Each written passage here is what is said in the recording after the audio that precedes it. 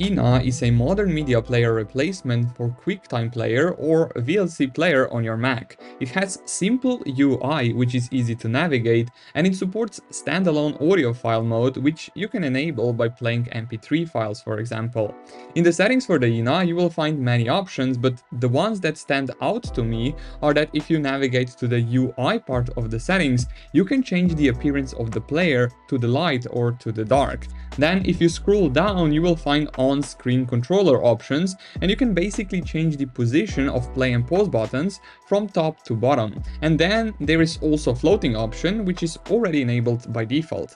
But the feature I like the most is that you can watch my YouTube videos, or any YouTube videos really, using this player. The only drawback is that you will need to install Chrome or Firefox extension. And this is the only first free app out of 10 on the list.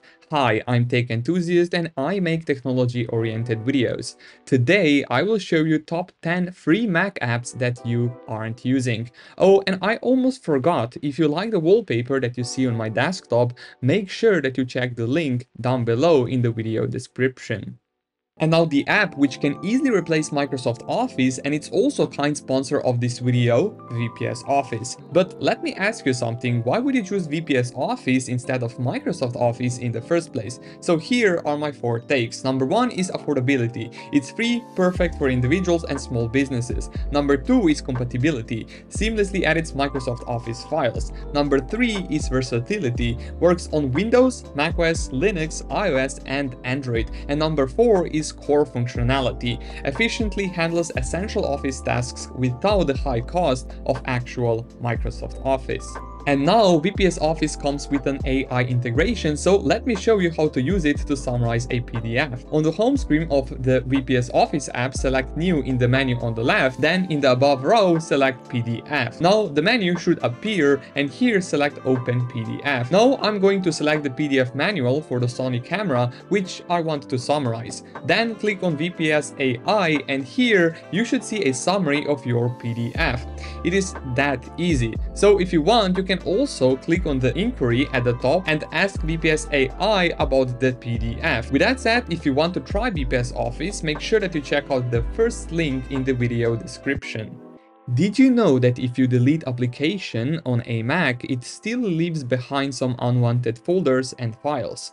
This is where App Cleaner app comes in very handy. So to delete app using App Cleaner, you will first need to open the App Cleaner, and then you will see a message, drop your apps here. Now open the Finder and navigate to the Applications menu. Left click on the app you want to delete and drag it to the App Cleaner application.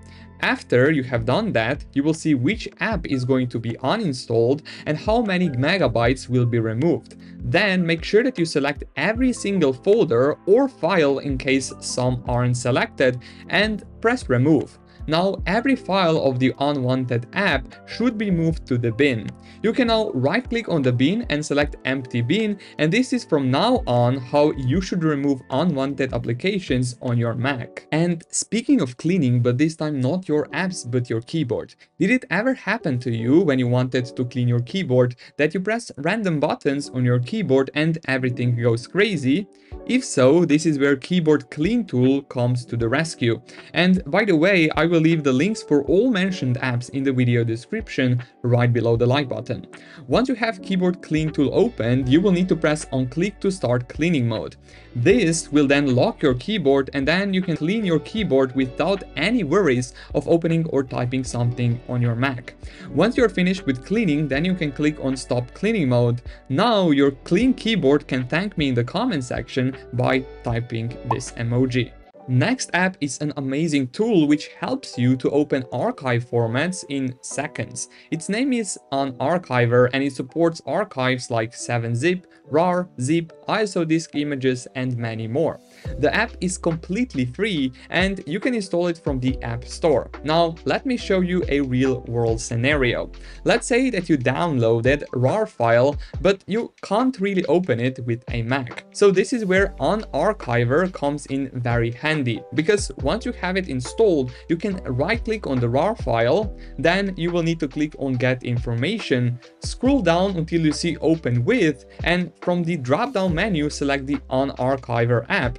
and down below press on Change All button. Then click on the Continue button, and this is it. Now you can open RAR files on your Mac using the unarchiver app. Next app is a browser which I use all the time on my Mac, and it is called Arc Browser from the browser company.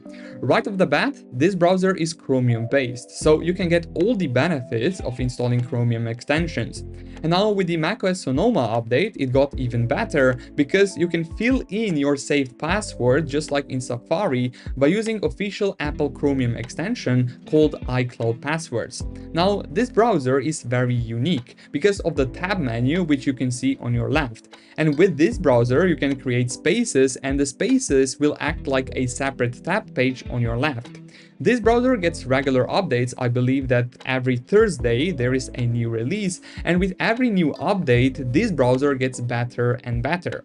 If you want a more detailed look at the Arc browser, I already made a separate video about it. So if you want, take a look in the video description for the link to the video. Now, if you're not a fan of Chromium browsers, there is another browser which supports Chromium and Firefox extensions, and it is called Orion browser. It is based on Apple's WebKit, just like Safari browser, but the catch is that Safari browser does not support Chromium extensions, nor Firefox ones, and the Orion browser does.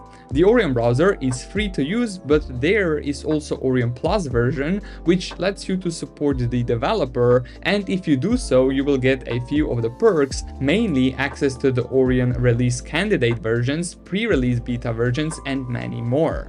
Next app will help you focus on your computer. It is called Flow, and it's a very minimal Pomodoro timer on your computer. It has many duration options, session and break notifications, and you can also see your own statistics. Installation is quite straightforward because you can just grab the app from the App Store. On the first screen of the app, you will see a simple timer, but if you select 3 dots at the top right, then you can change the session duration. And another cool feature with this app is that you can block apps while using this app to help you focus on only one thing. Then after you press X on the top right, this Pomodoro timer will live in your menu bar, and you can easily see the countdown. Next up is an app which helps you download torrent files, and it is called qbittorent. qbittorent is a very simple, fast and stable torrent downloader. The installation is quite easy because you can just go to qbittorent.org and click on the download tab. Select the macOS DMG, and then you will be redirected to the fosshub.com. Here, select qbittorent macOS, and now you should have qbittorent DMG file. Now you just need to install the app, and you should be good to go with a new simple torrent downloader called qbittorent. Next app is an open source Mac statistics app called Stats, and it shows your Mac's data like SSD speed, CPU speed, RAM usage, and many other statistics in your menu bar. You can grab the app from the GitHub page, link will be in the video description down below. On the first page of the app, you will see basic information about your Mac, and then down below you can pick which data of your Mac you want to see on your menu bar. If you want to change the position of the icons on your menu bar, then you can just hold down the Command key and then drag the icon to your desired position, and then you will need to release the Command key. And this is it.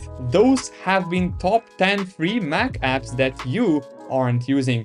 As I said in the video already, all the links for the mentioned apps will be linked in the video description down below. And if you enjoyed this type of content, subscribe to the channel would really mean a lot to me, and you can also press the like button. With that said, make sure that you look for the wallpaper link in the description of this video. Have an amazing rest of your day, and I will see you in the next one. Peace.